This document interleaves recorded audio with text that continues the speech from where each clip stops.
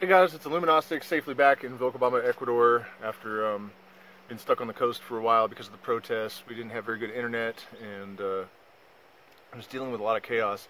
So I know it's been a while since I put out a video. I want to apologize for that. And I also want to thank all you guys for helping us to reach 1,000 subscribers and getting monetized. That's helpful.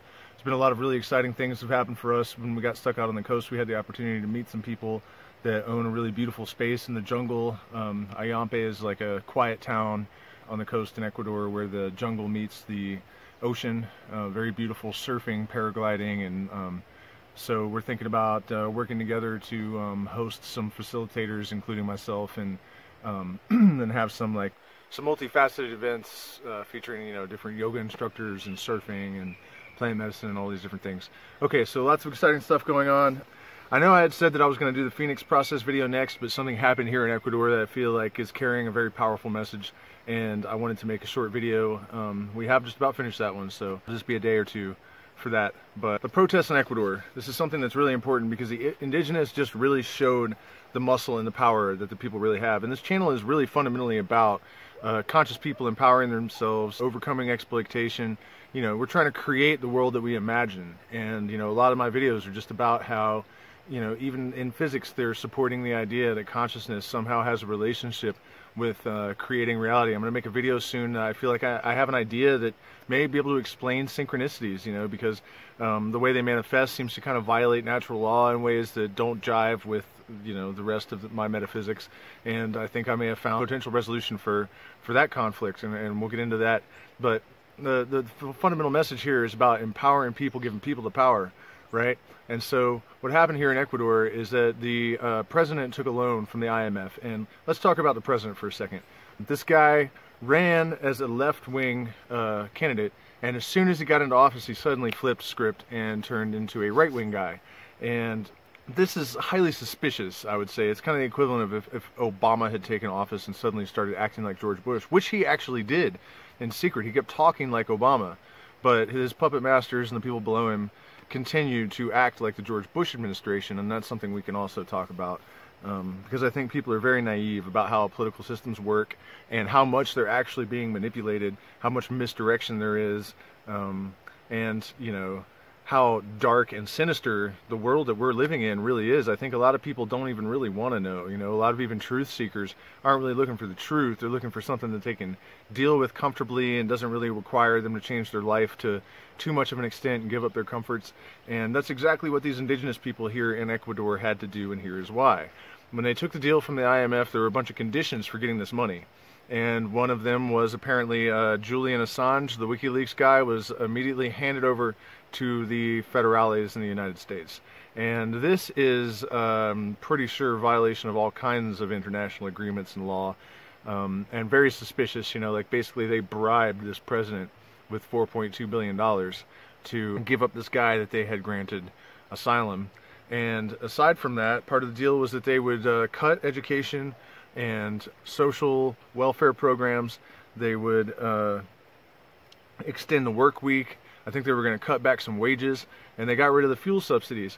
Here in Ecuador, people, the poorest people make less than $20 a day. And they work harder than anyone I've ever seen in my life. I spent a few days out in the fields with these guys in Malacatos, my mom's farm, working for the same wages.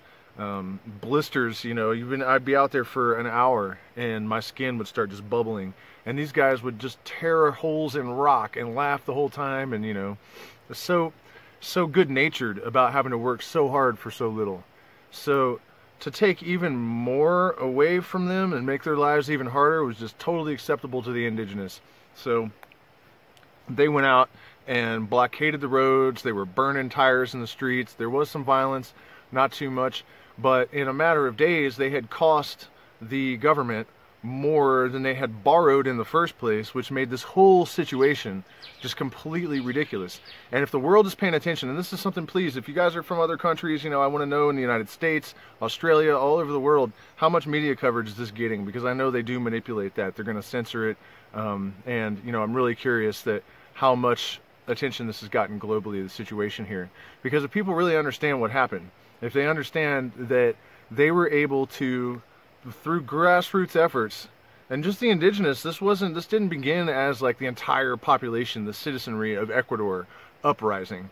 This was just basically a few of the indigenous tribes that had come together to create this disruption in order to stop this oppression from going through. And you know, while we're on the subject of exploitation economies, I think it's important too that since I've come to live here in Latin America, it has become clearer and clearer to me how much wealthy countries like the United States, places in Europe, really actually depend upon the poverty in other countries to maintain their own wealth.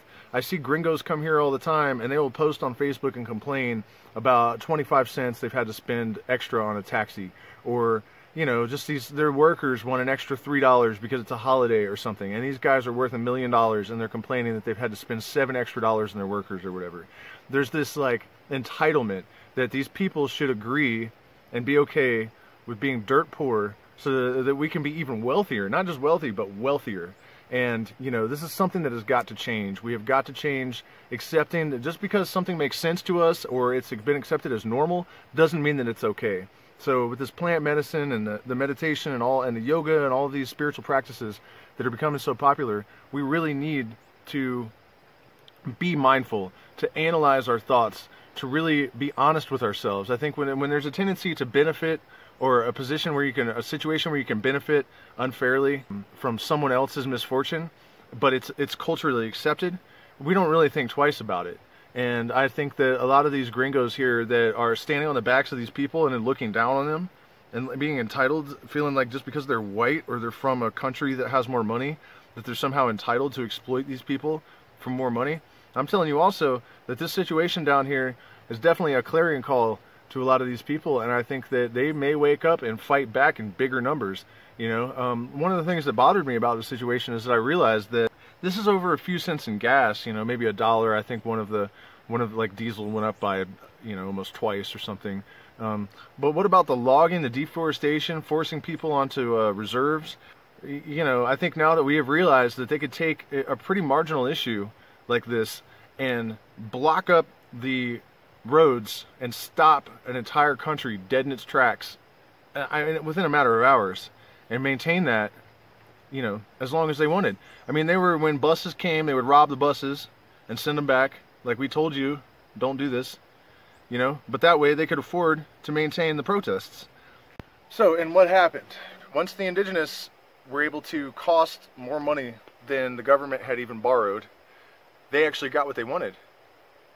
And I think that's nearly unprecedented. I mean, at least in modern history, I can't think of too many examples of the people just saying no, taking action, and actually preventing the government from, you know, doing something that they didn't approve of or want or like, that doesn't represent the will of the people. You know, and I think that this demonstration of power is something that we really need to absorb on a planetary scale. I just think that if people understand what has happened here in Ecuador and really take it to heart, that, you know, this kind of grassroots activism that actually involves getting up off your ass and doing something, rather than just sending $1 a month to some, you know, charitable organization that's supposed to protect the rainforest and the CEO's making $5 million a year or whatever.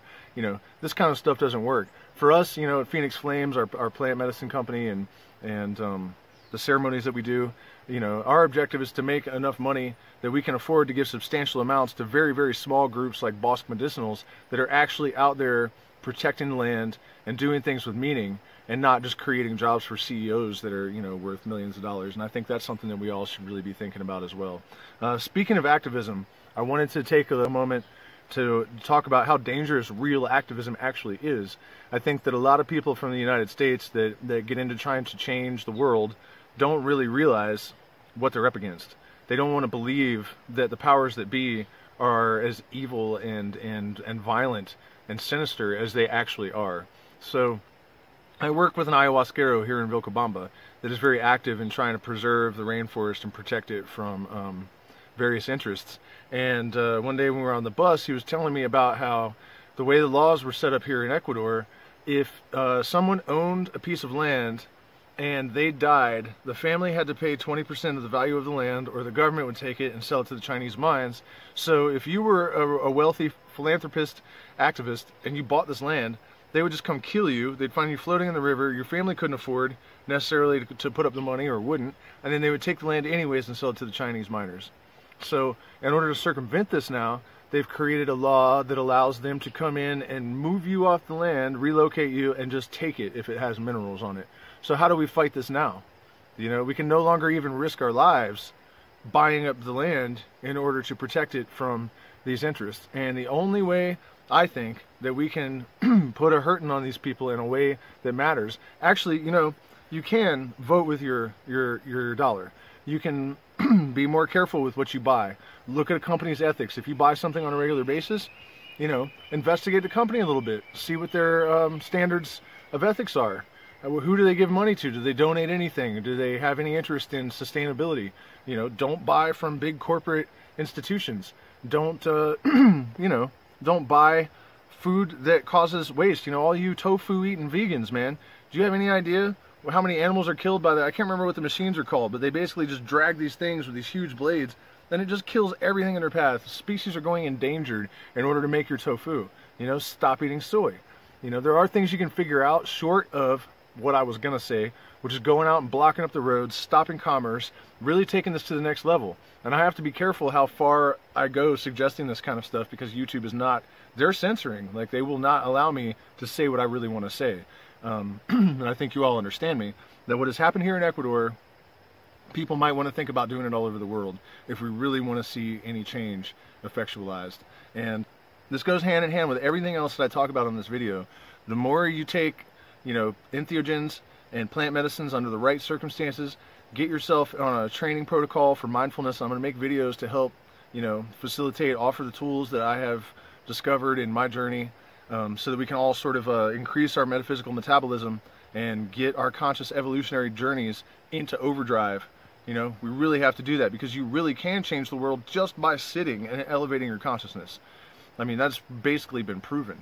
Yeah, I just wanted to talk a little bit about this, and we'll get back to our regularly scheduled programming in the next couple days. I'll get that Phoenix process video out, and then, you know, I've got a couple more that are on the back burners. How to be a psychedelic ninja. We're going to talk about integration on another level, you know, where you can actually take the things that you experience and learn in the psychedelic state, even on the frontiers of the psychedelic state, and integrate them into your life in such a way as to allow you, to empower you to create the life that you want to live, and also to influence the world in the way that you want to influence it, to really discover the infinite power of eternal consciousness that each one of us is a molecule of.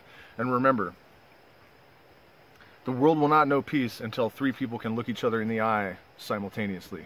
Hit the like button, subscribe, and support us on Patreon.